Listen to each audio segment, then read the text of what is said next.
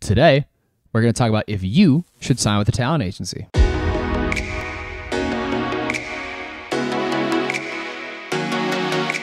And I do know a couple things about talent agencies because I'm actually signed to one. So I do have a little bit of knowledge when it comes to the pros and cons of each one. And I am a positive person and I am signed to a talent agency still, and I love them to death. They're amazing. They take very good care of me. So I appreciate them greatly. But the first pro that comes with signing with a talent agency is they will usually handle all of your negotiations, especially if you are signed exclusively with them. They can help you with your negotiations. They can help you with your negotiations. And they usually put together a really solid pitch for you because they're pros. They do this for a living. So you obviously are maybe a commodity or a service that they want to sell.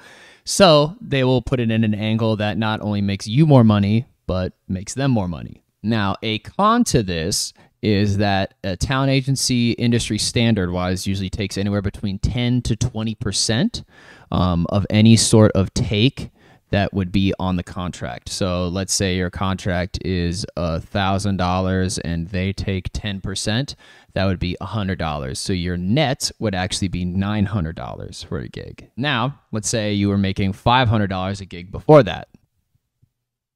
You definitely want to sign with a talent agency then because you're making more money. If that's what your end goal is, then it's a great solution for you. So the next thing that is great about being with a talent agency is that they sell and market you very well.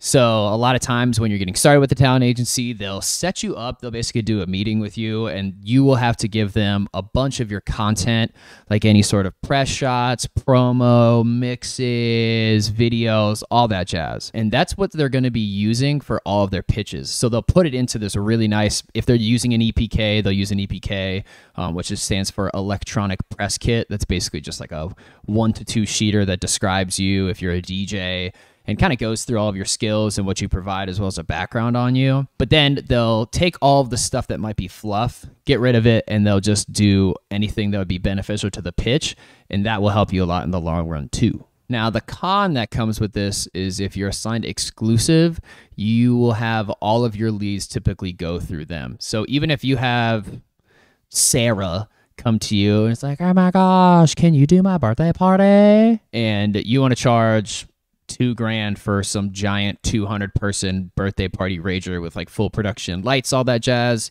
You can't do that because you are signed exclusively with the agency.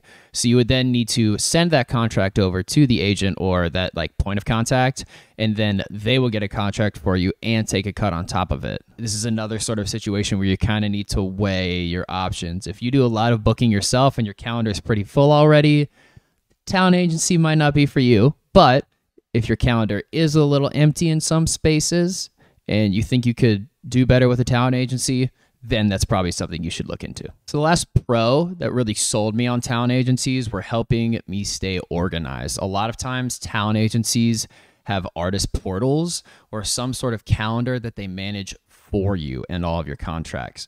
So all of my dates and everything are in one calendar, like one sheet holds all of my dates and all of my blocked dates.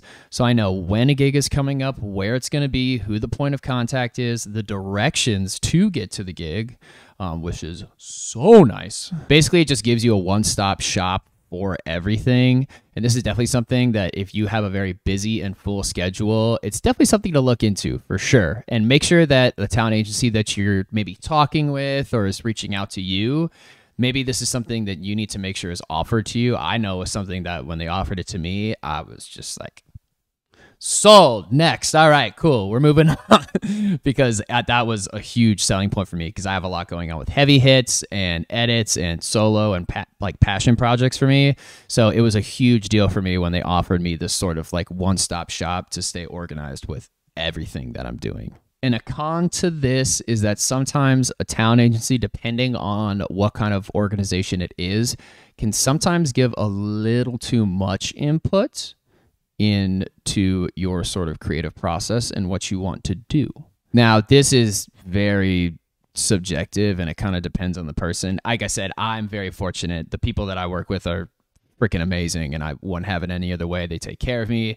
They ride with me on like everything, and they're very open, and we shoot ideas back and forth. It's a very good, I don't know, synergetic would be the word. Like it's a good relationship all around, and I love it. But I have heard of instances where some people might have gotten a little too much input from other agents or managers and things of that nature. And sometimes it can hold the person back if they're really trying to do something unique or different, because it is a business at the end of the day when it comes to these talent agencies, marketing, management firms, all this stuff.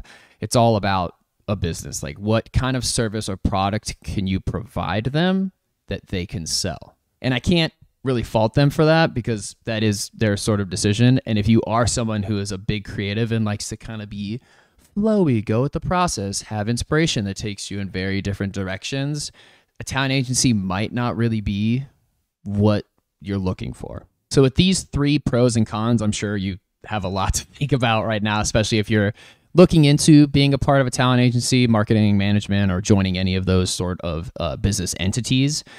Make sure you do the math on your end, figure out if it works well for you. And if you have any questions or comments, anything you want to share, maybe personal experiences, just let me know in the comments below. Like I said, I've had a very positive experience when it comes to these sort of agencies, but there are some industry standards and stuff that you guys should be aware of and should take note, because what's the right decision for me might not be the right decision for you. But until then, take it easy, and I'll talk to you soon.